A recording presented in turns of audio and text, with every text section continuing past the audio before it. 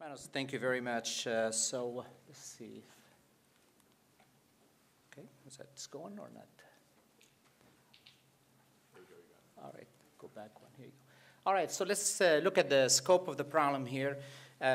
This is from TCT 2014. A nice summary about ISR as the problem that we face worldwide, actually. More than 200 million people, as you know, live with PAD globally. Less than 2% get treated. More than 400,000 FemPop stents implanted every year. About 250,000 ISR cases, that we see worldwide.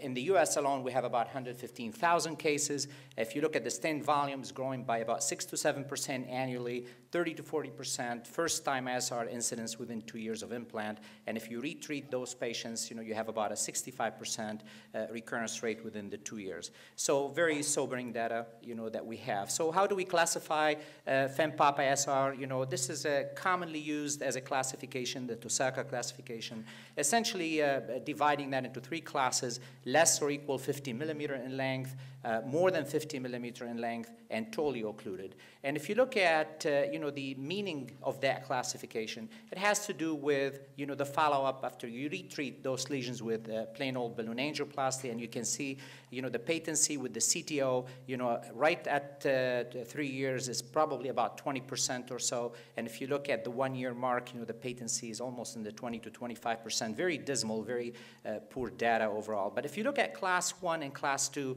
and even with the first year, you can see that there's a little bit of an advantage of a shorter lesion. But then at 1 year, these lesions start to almost behave similarly in terms of loss of patency. Again, I think the biggest advantage of that classification is distinguishing, in my mind, between the CTO versus the non-CTO in this case. And if you look at the mechanism of ISR, of course, vascular injury, first you got the platelet adherence, the activation. This is a very early response, led immediately by smooth muscle cell proliferation, usually happening within weeks. And then you get the extracellular matrix production that happened within a month.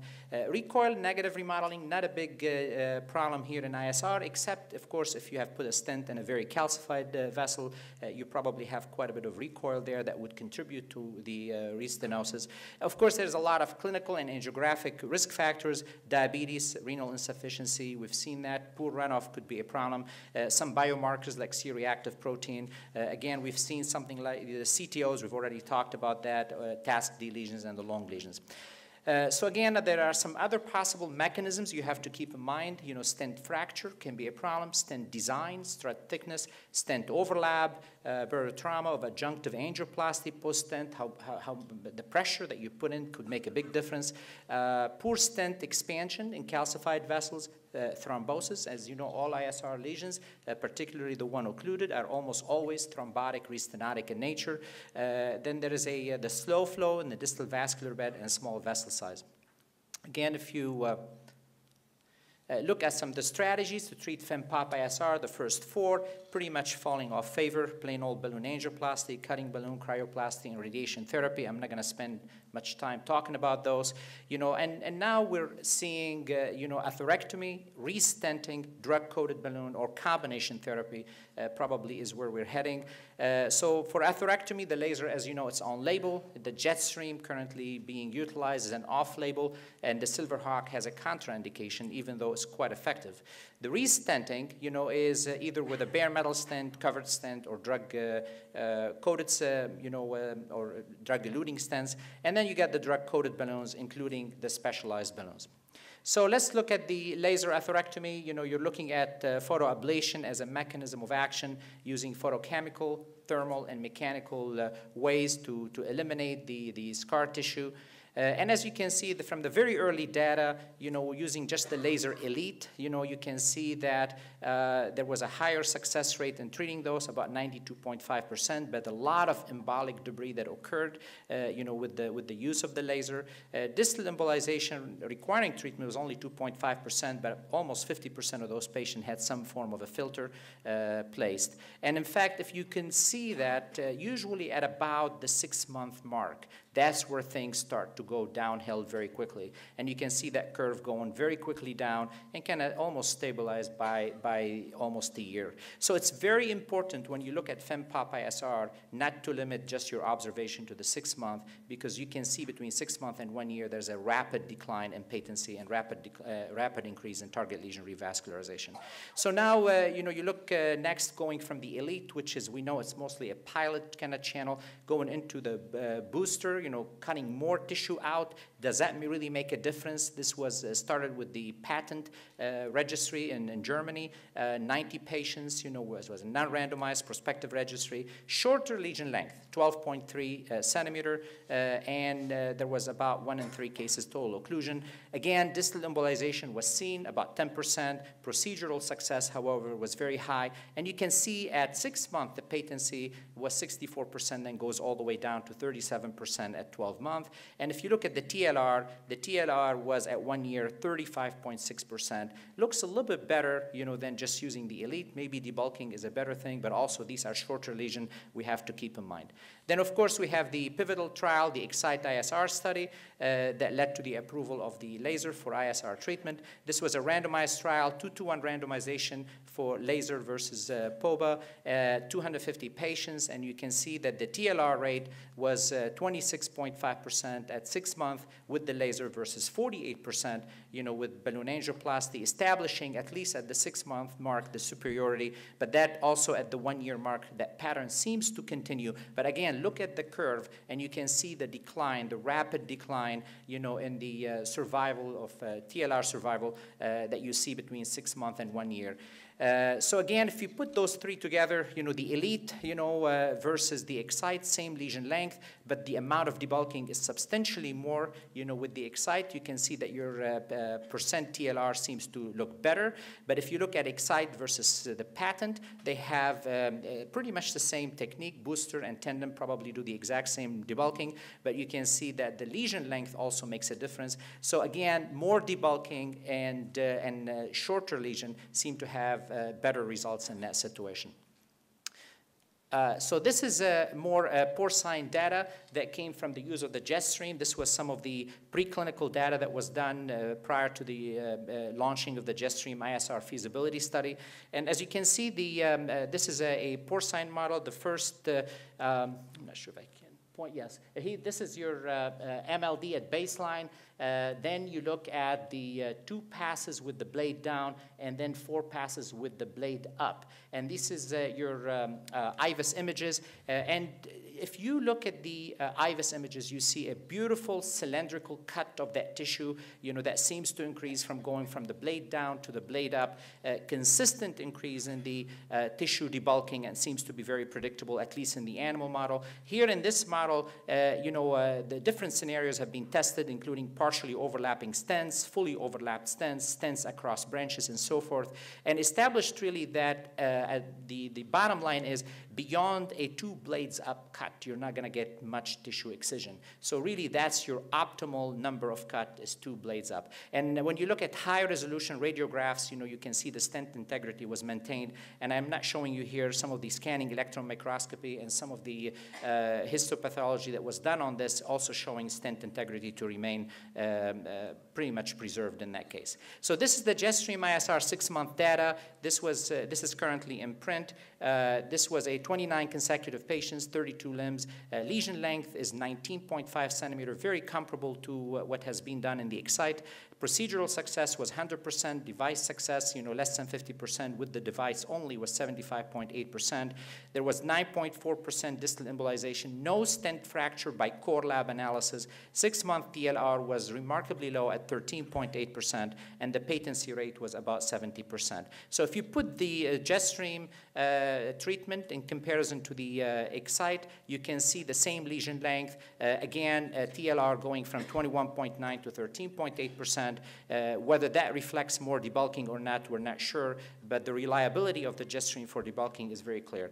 Again, you can see that, with the patent, which is a shorter lesion length, almost similar results, when you have a long lesion length as you are using the JetStream versus the booster. And if you look at some of the tips, when you use when to avoid the jet stream, I would avoid the jet stream blades up or blade down in case of significant displaced stent fracture, stent edges, when the stent is malapposed. I will avoid the blade up in case of class 3 fracture or any type of stent under expansion that you see angiographically. I would definitely avoid a lot of bends and tortuosity. You want to avoid that blades hitting on the stent pretty hard, when you have biased lesions or biased wires. Again, I would say the most important thing is if the stent is unopposed, that's probably where you really want to avoid that.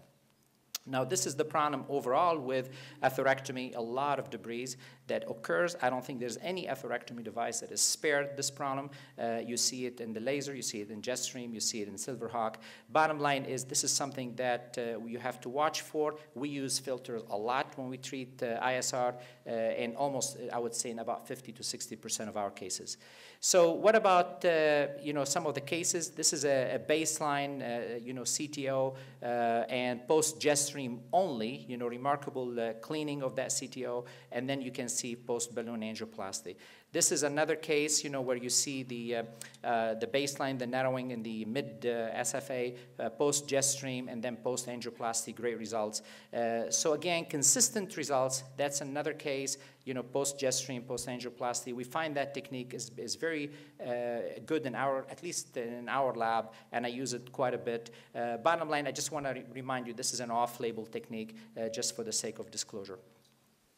So we let you, based on that data, we're launching the JET ISR. The JET ISR is essentially trying to validate the data of the Jetstream ISR in a multi-center format. This will be done in conjunction, with Dr. Banerjee's team here, as well as our team. Is going to be 14, sites in the U.S. Is going to be a prospective, non-randomized. There will be some historic comparison to PTA data. There will be core lab, IVUS, and QVA. We're looking at TLR at 6 months, but also 1-year data will be all collected for patency as well as TLR. And we're looking, of course, at safety, which is the unplanned amputation, total mortality, and target lesion revascularization at 30 days.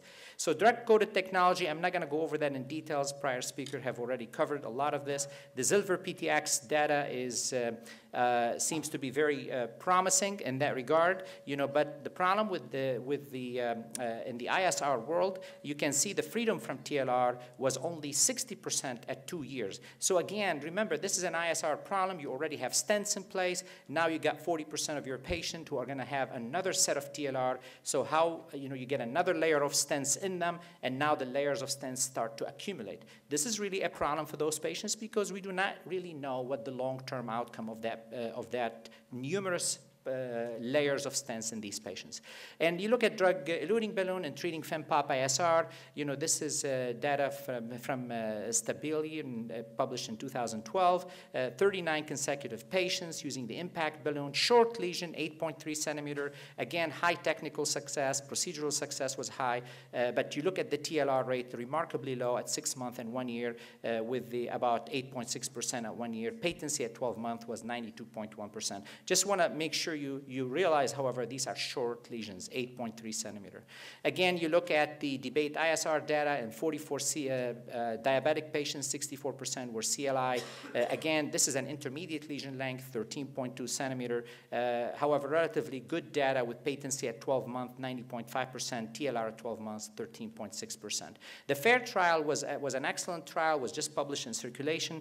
It was a randomized trial of 119 patients treated with DCB versus POBA for the FemPop ISR. Again, the lesion length, unfortunately, still very short, 8.2 centimeter. At 6 months, however, recurrent restenosis with the drug-eluting balloon was 15.4%, and in the angioplasty arm was 44.7%. Already, we are seeing that drug-coated balloon will establish probably a more standard of treatment, at least in these short lesions, as we have seen in FAIR and multiple observational data. Again, the freedom from target lesion revascularization was 96.4% versus 81% at 6 months, and 90.8% versus 52.6% at 12 months. So very favorable data for the short lesion using the drug-coated balloon. DEB after directional atherectomy. This is data that was published with 89 lesions who all received atherectomy, followed by either POBA or DEB. This is more retrospective. And the lesion length, however, 17.1 centimeter, pretty decent long lesions. And as you can see, the patency at 1 year was very much in favorable of the drug-eluting balloon compared to the POBA, with a significant hazard ratio of 0.28. So again, multiple trials are on the way for DCB and FemPop ISR, and hopefully we'll hear more about this, with more powered and more strong data. For the covered stent, I can only mention to you the RELIANT trial, which is a very important study that looked at covered stent versus standard balloon angioplasty. And as you can see, the 12-month primary patency rate was remarkable at 74.8% for the Viabahn and 28% for the angioplasty group. Technical success, of course, will be pretty high with the Viabahn and with less success with the PTA. Now, this is kind of putting it all together. If you can see, the atherectomies are all on the left side, and the drug-eluting balloons on the right and the covered stent right in the middle. And you can see the atherectomy is being applied a lot into the long lesions. And as you can see, there is a clear decline with more debulking at the 6-month mark when it comes to TLR. On the other hand, however, there is a catch-up phenomena where the TLR rate goes really high at 1 year. Seems like a predictable response no matter what the atherectomy device you use. At 1 year, you're going to lose quite a bit of your patency. On the other hand, when you look at the drug-eluting balloon, most of the data seems to be in the short and intermediate lesion. They look highly favorable, but whether we can extrapolate that data to the long, more complex lesion is still unclear at this time, and we're still, of course, waiting for those major registries like the global, registries, either SAFE or the registries with the impact balloon. Again, I think the bottom line is long lesions, total occlusions, and restenotic thrombotic lesions. That's where atherectomy is likely to be most beneficial.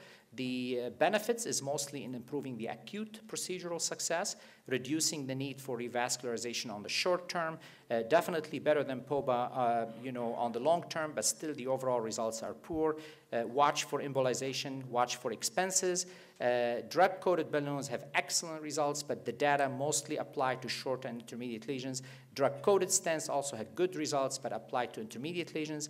Atherectomy, again, improved these acute procedural results, and I believe it's the marriage of atherectomy and drug-coated balloon that's going to enhance our acute results and improve our long-term data. So you're probably going to end up needing both technology, and this combination is yet to be tested in a very good, powerful study. So we're hoping to see these studies on their way. And that's it. Thank you very much.